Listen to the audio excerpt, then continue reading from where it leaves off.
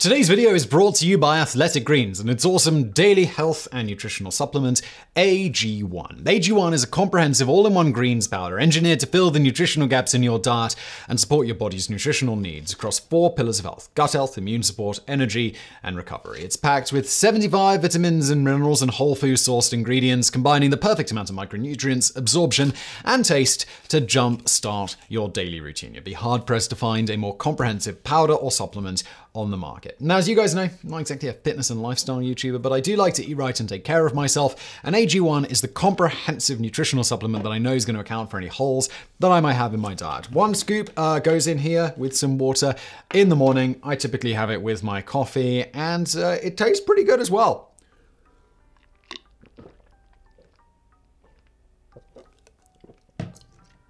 But most importantly, 75 vitamins and minerals. Plus, it's gluten-free, dairy-free, paleo, vegan, keto, low allergen, and low calorie.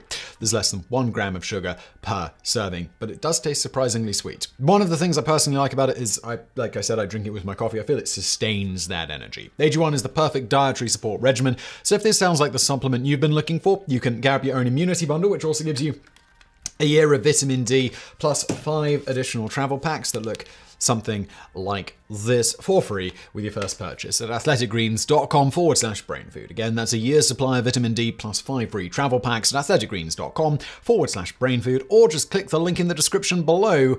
And now today's video. When we talk about famous heists, maybe our minds go to the Antwerp diamond robbery of 2003 or the brazen Lufthansa heist at JFK in 1978. We may even remember the Isabel Stewart Gardner Museum theft of 1990. Not only did these heists garner headline news, but some of them were adapted into movies or subplots. Think Goodfellas, which was partly based on the Lufthansa heist. Others may not have made headlines or had movies made based on them, but once you hear the details, you might wonder, how did the screenwriters sleep on those stories? The Blue Diamond Affair is one of those. Diplomatic disasters, police corruption, fraud, kidnapping, assassinations, and murder all followed in its wake, with the whole thing still being unresolved to this day. Here, now, today, the story of the Blue Diamond Affair. So, the entire affair started simple enough. Thai janitor and gardener Kriyankai Techamong worked in the palace home of a Saudi prince, Faisal bin Fahd. At the time, Kriyankai was struggling with gambling debts that continued to grow as he made more and more bets in the employee residence for palace workers. In need of a way out, Kriyankai decided to get morally flexible about resolving his problems. In 1989, Prince Faisal was to go on a 3-month holiday with his family. With a deep knowledge of the palace and relatively free access due to his job, Kriyankai knew that Prince Faisal stored his wealth of jewels in 3 of 4 safes that were usually kept unlocked. And so it was that after the prince went on holiday, Kriyankai put his plan into motion. A simple plan being generally the best, he simply waited until the other staff were off the premises and snuck into the prince's bedroom.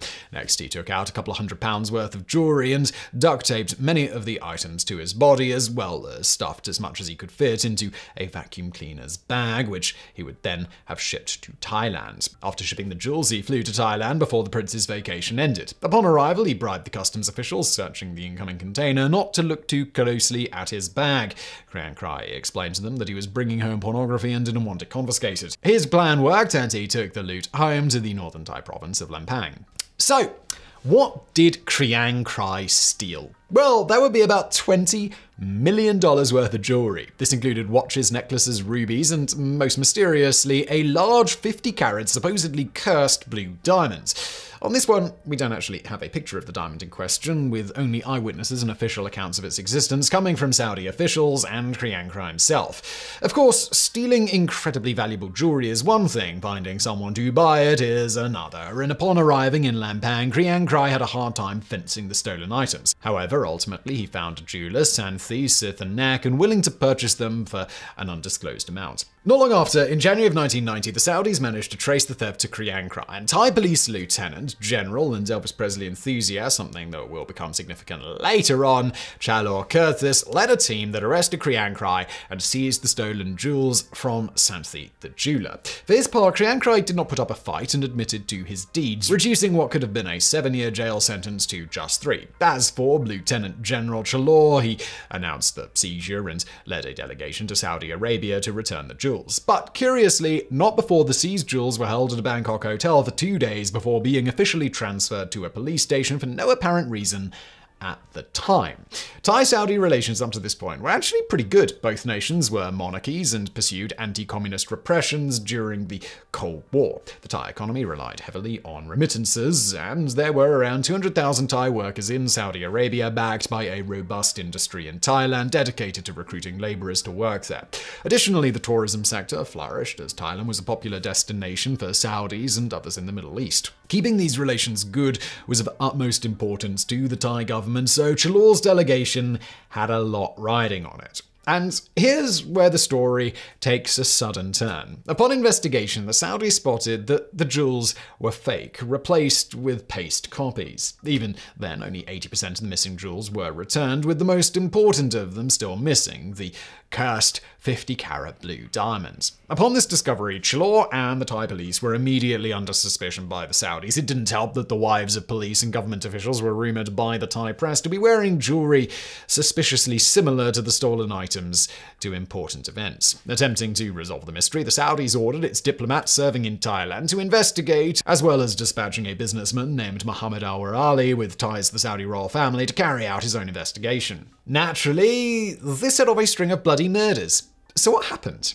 In February of the same year, the Saudi consul investigating the case, Abdullah al-Basri, was shot in his apartment, and around 10 minutes later, diplomats Fahad al-Bali and Ahmed al-Saif were shot in their car en route to the Saudi embassy. Later that same month, al-Rawali was kidnapped and was never seen again. To this day, no body has been found, but he is presumed dead. These murders made a tense situation between the two countries worse, and the Saudis downgraded their diplomatic relations as a result. This in turn put pressure on the Thai government because downgrading relations meant putting on hold the recruitment and immigration process for Thai workers to Saudi Arabia. Saudi Arabia further banned its citizens from hiring Thai workers, and the number of Thai migrant workers in Saudi Arabia dropped from around 200,000 to 10,000. Naturally, the pressure was on to resolve the case, and so it was that Saudi Arabia dispatched the colourful Mohammed Said Khoja. Not pulling any punches, Khoja immediately accused the police of corruption, theft of the jewels, and murder of the diplomats. He also had a habit of conducting interviews about all of this with his gun placed on the desk. As to those murders, American diplomatic reports unearthed by WikiLeaks claimed that it was all a Hezbollah plot against the Saudis. Much later, the Thai Department of Special Investigations would try and pin at least one of the murders on an Arab by the name of Abu Ali, a generic pseudonym, while also claiming the blue diamonds never actually existed at all. However, through the use of a private investigator, Khoja uncovered what he believed to be the events leading up to al-Rawali's murder. He was abducted by police and taken to a hotel for interrogations to reveal what he had turned up so far. Whatever the results of the interrogation were, he was then taken to a farm to be executed, and his body was supposedly burned. 2 years after al-Rawali's disappearance, Police Lieutenant Colonel Somkid Boon Thanom was arrested and charged with his murder. The charges against Somkid, however, were eventually dropped, but his name is going to come up again. Hoping to smooth things over, in June of 1991, Thai officials reopened the case and later arrested 4 people on charges of receiving stolen goods and charged an investigating officer with embezzlement. One of those arrested was Santhi the jeweler. Officials accused him of making the fakes that were delivered to Saudi Arabia by Lieutenant General Chalor. Purportedly, Santhi either sold the goods or, as believed by the Saudis, colluded with the police to sell or hide them.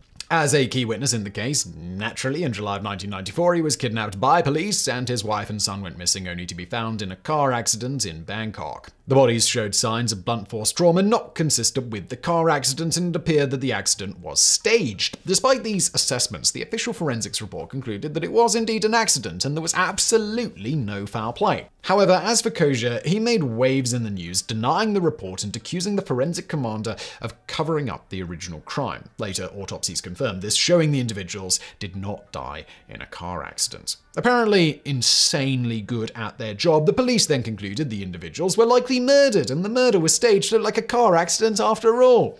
What? Just to muddy the waters further, they would later try to walk back that statement by claiming the blunt force trauma was caused by the truck that struck the car, and it was indeed just a tragic accident. This didn't really work, surprisingly, and Lieutenant General Chalor was arrested and charged with murdering Southey's family. During Chalor's trial, it was concluded that 4 men carried out the murders on behalf of the police. Supposedly, they kidnapped the family to extort millions out of Southey, but for whatever reason, his family was murdered instead. Chalor was sentenced to death, we'll come back to him in just a bit, and neither he nor Southey would divulge any information about the rest of the missing jewels. Kojab, the Saudi investigator, claimed that the rest of the jewels were held by a small number of high-ranking Thai officials and are still in the country. Chalor, on the other hand, maintained his innocence of both the theft and the murders. But all was not lost for the missing items, as rumors of a curse seemed to weigh heavily on some of the recipients of the jewelry, as throughout 1994, some items from the haul were periodically dropped off to the police with notes citing their return owing to the item's curse. Also in 1994, the aforementioned Lieutenant Colonel Somgid, who was previously charged with Al-Rawali's disappearance, would get a promotion to Intelligence Chief of the Bangkok Police Department. Fast forward to 2009, 20 years after the theft and murders and 10 years after the death of Prince Faisal in 1999, the statute of limitations was about to pass on the whole thing. Before that happened, Saudi Arabia increased pressure on the Thai government to solve the murders and the theft once and for all. It was at this point that supposedly new evidence pointed back to now Lieutenant General Somgid. In the interim of all this, repeated attempts were made to charge him with Al-Rawali's murder, but these were thwarted by public prosecutors until it was pushed hard enough by the Department of Special Investigations. And so it was that the Lieutenant General was finally staring down murder charges. Apparently still with friends in high places while awaiting trial, a baffling turn of events occurred. Lieutenant General Somgid was promoted once again, this time to Assistant National Police Chief. Putting aside the timing of the promotion, his new promotion potentially gave Somgid control over his own case. This angered the Saudis, as they knew Thailand had laws prohibiting the promotion of an officer charged with committing a criminal act. Thai officials countered by citing laws that seemed to be grandfathered in, allowing for Somgid's promotion. Further, the National Police Chief tried to argue that Somgid's promotion was actually a demotion. The Saudis, however, didn't buy it, and seeing the Saudis close to pulling relations altogether, Somgid decided to reject his promotion, only to accept a slightly lesser one to Inspector General a week later. If you think this probably didn't go over well and things were all looking okay for Somgid, you'll not be entirely shocked to learn that in March of 2014, Somgid and the other police officers accused at the time were all acquitted, and Saudi-Thai relations suffered greatly as a result. In the end, only 2 people actually saw prison time over the ordeal: Kriang Krai Takamon for the theft and Lieutenant General Chalor Kurthes for the kidnapping of Santhi the jeweler and the murder of his wife and son. As for Kriang Krai, he was released early due to good behavior. He promptly changed his name to avoid attention, but according to him, people still track him down and press him for information about the stolen jewelry from time to time. He was also reportedly plagued with guilt over his actions and thus in 2016 became a monk, inviting the media to his ordination. However, he didn't last long as a monk and left the monastery to work odd jobs to support his family. As for Chalor, we can't even make this stuff up while in jail. Ever the Elvis enthusiast, he became an Elvis impersonator and recorded a cover of Jailhouse Rock. Beyond this, Chalor maintained his innocence throughout his stay in jail and upon release. Even though he initially received the death penalty, he is very much alive and out of jail presently. Much like Kriang Krai, he also became a monk and was even at Kriang Krai's ordination. As for the present state of things, in January 2022, relations between the two governments seem to be normalizing again, as the Thai Prime Minister Prayuth Chan-o-cha went to Saudi Arabia for a 2-day visit to meet with the Saudi Crown Prince Mohammed bin Salman. The Saudis still maintain the case has not been properly handled, and for now the Blue Diamond remains missing and the murders of the Saudi diplomats are still unsolved. And so it is that the Blue Diamond affair may not be over yet.